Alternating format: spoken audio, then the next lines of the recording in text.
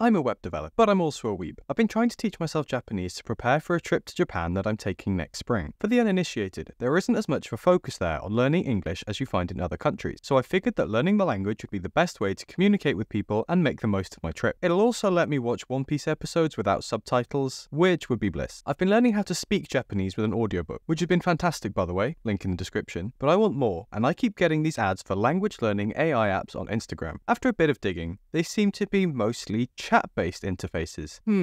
It turns out ChatGPT can speak other languages. So I spent hours making a language learning AI chat app to save like $5. Here's how it went. For my framework, I went with SvelteKit. Not only do I absolutely love it, but I wanted to keep this project short, and SvelteKit is what I use at work, so it's what I'm most familiar with. I also decided to use the skeleton component library for a few reasons. It's pretty easy to use, easy to adjust styles later on, and importantly, includes a Svelte store that integrates directly with the browser's local storage. That was pretty useful as I wanted this app to run 100% in the client, avoiding the mess of data storage and authentication and all that jazz. And that's basically it. I started by scaffolding out the basic structure of the app. Essentially, it's a chat interface where users can chat with different avatars, each with their own distinct personality and speaking level. Each language will have a beginner, intermediate, and advanced avatar, and I found this amazing free API for generating avatar images called DiceBear. I love the style. It's a bit reminiscent of Duolingo, so it'll be familiar to people, which is a bonus. Each avatar has a description, a name, an image, and a difficulty level, which folks will be able to switch between as they improve. Importantly, the GPT token and all avatar conversations are stored in local storage, so it's not going to cost me anything in infrastructure, and chats will still be persisted between sessions. So this is roughly what we've got so far. It's very much unstyled at the moment. I'm pretty much just using the default skeleton bits and bobs and some avatars that I found on Avatar. Thank you very much, GitHub Copilot, for that one.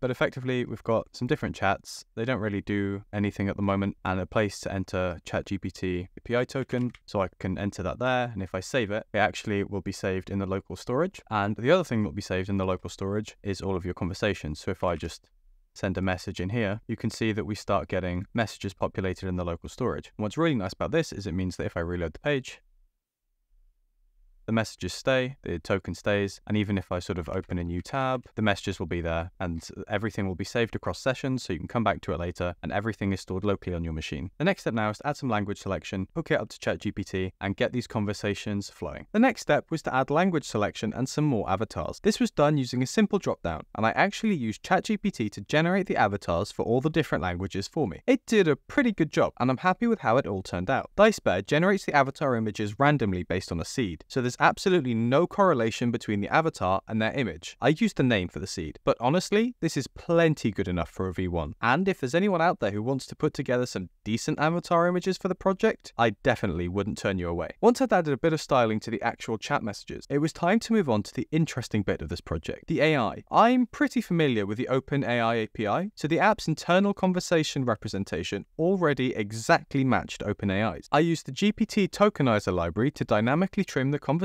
history to keep it to a maximum of 7,000 tokens. This should prevent the API from responding with extremely short messages when the limit is reached or from breaking completely. The next step was to write the system prompt. For those who aren't familiar, ChatGPT uses system prompts to determine how it will respond to user input. In this case, I provide the AI with some instructions and some details about the avatar. I also thought it would be fun to slightly change the functionality based on the avatar's difficulty level. For example, in advanced mode, the AI won't provide pronunciation for Japanese hiragana, katakana, or kanji glyphs. And do you know what else would be totally advanced? You hitting the like and subscribe buttons. All that was left to do at this stage was to actually send this to OpenAI and display the response to the user. This was pretty straightforward to do with a fetch call, and everything worked brilliantly first time, I wish. It was pretty close though, and a little bit of bug fixing later, and I was happy with the final outcome. So here's what we have now, and I'm pretty happy with this, so I've deployed it to production using Vercel. Since you last saw it, I've made all the changes I mentioned, and I've also made it completely mobile friendly. So essentially, all we have to do to use it is first pick a language. I'm going to leave it on Japanese, and then we can use this selection on the left to pick our avatar. I'm going to go with Haruta, the beginner Japanese avatar, and let's just ask him to teach me Japanese. Unfortunately, the OpenAI API is a little slow because ChatGPT is a little slow, but once it comes back, you can see he's answered using Japanese characters as well as given me the pronunciation, which is really good because I'm trying to learn hiragana and katakana at the moment, and I can use this pronunciation and match it up with the characters to try try and learn it a little bit better. This can keep going and you can chat with the avatar for as long as you want. And everything is still saved nicely in the local storage here. And you can see my chat with Haruto is all visible here. If you think this is cool and want to give it a go, you'll find the site at langchat.ihh.dev. The code is also available on GitHub and I'm totally open to contributions. You'll find the link to both things down in the description. New languages would be appreciated, or if you want to provide a custom theme for Skeleton, that would also be epic. If you're not a software engineer yet, but you want to be able to create stuff like this yourself, why not check out this video on my favorite websites for learning how to code.